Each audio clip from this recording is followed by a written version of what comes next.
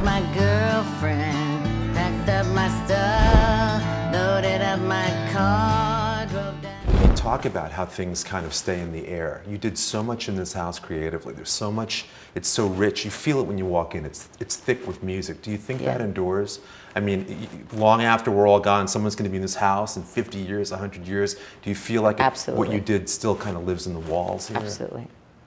What was it like?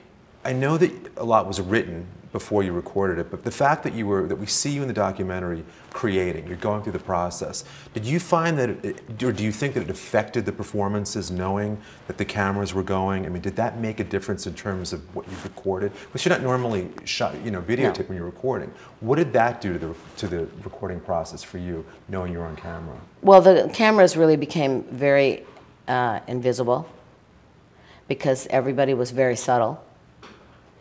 And I liked everybody, you know. I mean, at first it was just us filming and Dave filming, and then he brought in somebody who was really good with a not very big camera, with no lights. We never did any lights, and we never turned our lights up that are in the house. Because we had to retain our ambience, you know. So, but now they have cameras, you know, that can lighten it up. So knowing that, you know, Dave said to me, "Darling, if you don't like it, we won't use it." And I'm like, "Okay, that's a promise, right?" And he said, "That's a promise." I said, "You're not going to go sneak away and put something out without." He said, "I'll never do it. I promise you. It will never be seen, ever, by anybody if you don't love it." So and at that point I said, "Okay, good." Then I picked out a uniform that I wore every day, and it looks like the whole movie was made in one day because I wear exactly the same thing. But it isn't exactly the same thing. It's 10 different tops that are exactly alike.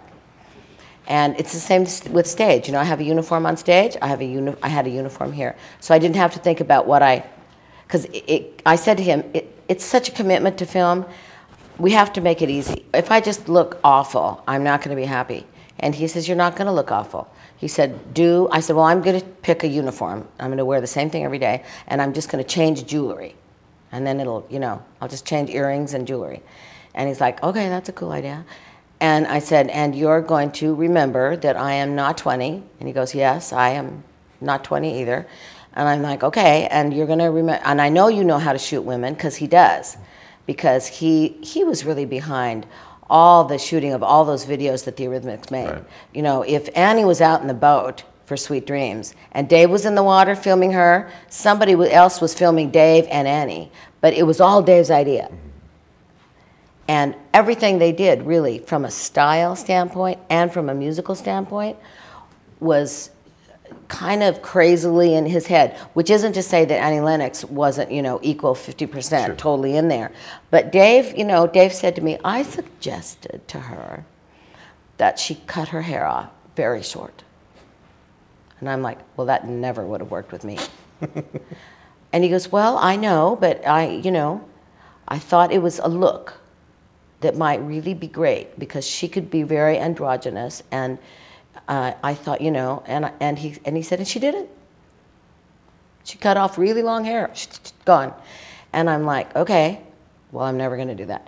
But I watched all those videos, and I said, "So I know that you know how to film women.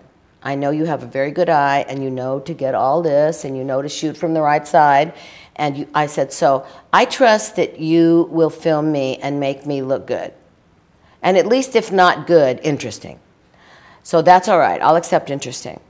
But if I look like an old hag, I'm not going to be happy. So that won't make the movie."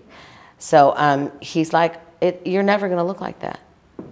I will be sure." And he said, "And when I bring somebody who's not necessarily better than me, but I'll be busy playing the guitar, they will see you just as I see you."